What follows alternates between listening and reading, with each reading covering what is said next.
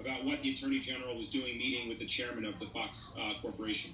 Well, and I'm going to come back to Tiffany in a second, but I wanted to just stay with you for 1 minute on the reporting front on that very point, because as you said, the purpose of Fox News for the next at least 4, 5, 6 months, in theory, will be to defend Donald Trump against impeachment.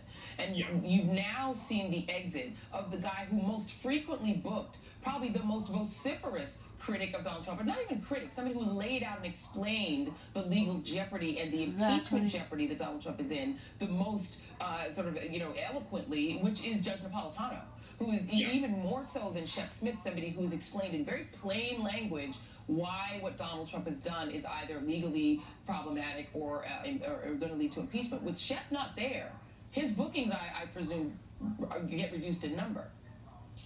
Without question. I mean, clearly, he will have to now rely on his relationships with other anchors and producers to get airtime. And I think it's a great point you raised, Joy. It will be interesting over the next, and important to track over the next days and weeks, how many appearances Judge Napolitano will be getting on the network.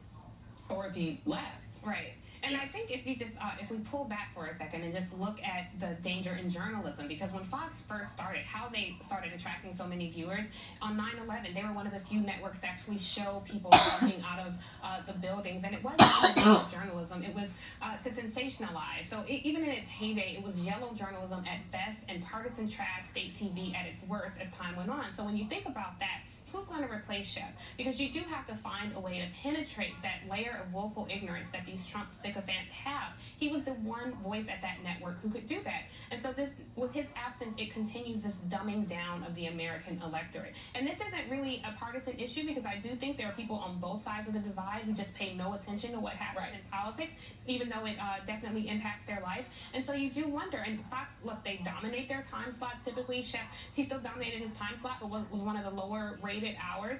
And when you ask people how they get news, I mean, cable news has left newspapers in the dust, and I don't say that in a carnivorous way. I wish more people have the context of what print reporters do when they have so many people opining on what's happening in politics. And without that, I do think that it just leads to less intellectually curious people casting ballots and having an opinion on what's happening with our country. And you see that at the town halls with these congressmen defending their stance on impeachment. A lot of them are getting their information, unfortunately, from Fox News. You saw the woman who said, I didn't know the Mueller report said anything bad. That's a disservice to us as an American people, and very consistent with how dictators come to power. By saying you can't trust the news, you can only trust me. And how they stay in power. Because Eric, and I think that Tiffany was absolutely right that it's unfortunate that more people don't have time to take in the sort of fuller context you can get from print. But we're also this week, had Shep not resigned, the other thing we were going to talk about, one of the reasons we invited you, is that the New York Times is now being criticized again for, in a sense, repeating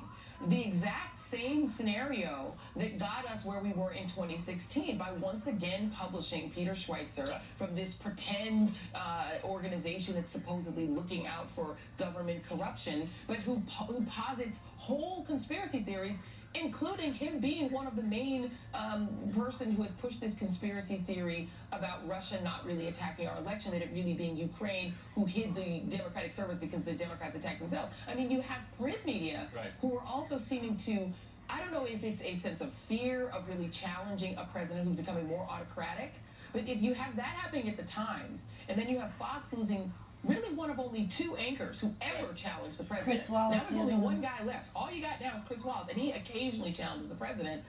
How does that then impact us as we go into an impeachment of somebody who is displaying very clear autocratic tendencies? Yeah, I mean, if we've got such an important institution like the New York Times not learning any lessons from 2016, I mean, Peter Schweitzer wrote this basically fictitious hit book on Hillary Clinton. The New York Times marketed that thing like it was the most important book of the campaign. Every other news organization pointed out that book was riddled with errors. The New York Times had an exclusive with that book and somehow forgot to ever tell its readers the book was riddled with errors. And now here we are in 2019, and lo and behold, you open the New York Times, and there's Peter Schweitzer writing this op-ed about everything the Biden family did wrong, doing it in the name of corruption. He wrote an entire column about allegedly families cashing in on their politicians, their families' political roots. The word Trump is never mentioned.